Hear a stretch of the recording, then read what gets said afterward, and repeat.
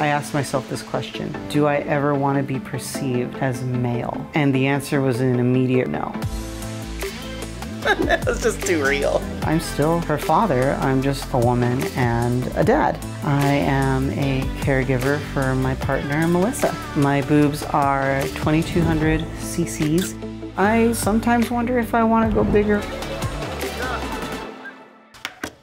So these are my hormones. This is a testosterone blocker that a lot of trans women end up on. It helps us increase our estrogen levels and trying to get the T out and the E in. It's been about 1.5 years that I've been taking my hormones. I am planning on getting bottom surgery. Basically, you have the testicles removed. My doctors told me if I get those removed, she can probably lower my dosage of testosterone blockers or take me off it completely. And less medication is, of course, always preferred. And yeah, I have zero attachment to those girls, so they can go. You know, I'm a big girl, so I just like down them all at once. It just changed everything in a way that I could never have anticipated. It has made a world of difference in the way I feel. My name is Maxine. I am a transgender woman, and I am a veteran of the United States Air Force. My mother really wanted me to join the military. I was raised in a very sheltered, conservative household. Where's Afghanistan? Honestly, don't have very fond memories of my experiences there. I was in a culture that did not accept me. This picture, one of the last pictures of me before I committed to my transition, and I wasn't happy. You can see it, I can see it.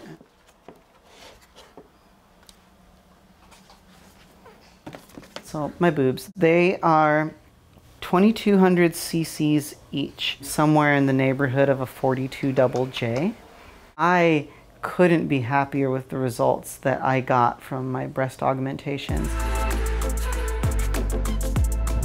Why this big? I see this as something empowering. That exaggeration of the feminine and what it represents.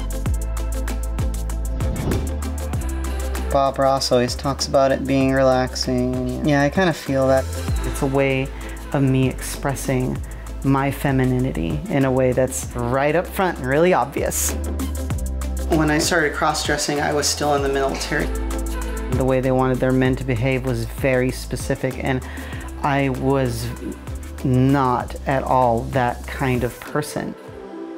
Like if I was Mia's age now, with all the information that's available now on the internet, I probably would have done this a lot sooner. She came out when she was 9 because she was surrounded by so many positive influences. Alexa, turn off the kitchen light. Being bisexual and having a transgender parent around helped immensely. We can finish the season. Oh my God. If my dad had never transitioned, I probably would not have come out as soon as I did. Steven, your eye. I don't think I would have been able to do that without the other LGBTQ figure in my life who, you know, I knew was going to love me no matter what. She and I are so similar. We have such a unique personal relationship because of how similar our brains work. There was never any need for me to change what I called my dad, because my dad always said, you know, I fathered you, so you can continue to call me by that name. See no reason why a trans man couldn't be a mother and a trans woman couldn't be a father. I'm still her father, I'm just a woman and a dad.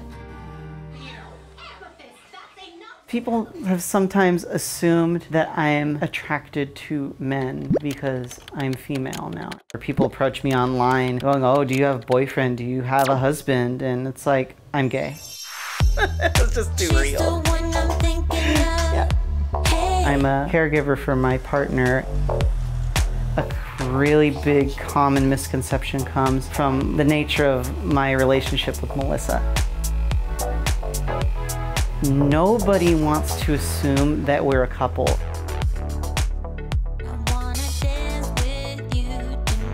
I can kiss her in public, and people looking at us like trying to understand what this means and how does this happen. I have muscular dystrophy. I met Maxine through one of my good friends in high school. This is Melissa and I on graduation day. We go way back. She was my best friend. Really, nothing has changed. It's just now we're happy. We're going to Mission Beach to roll around on the boardwalk.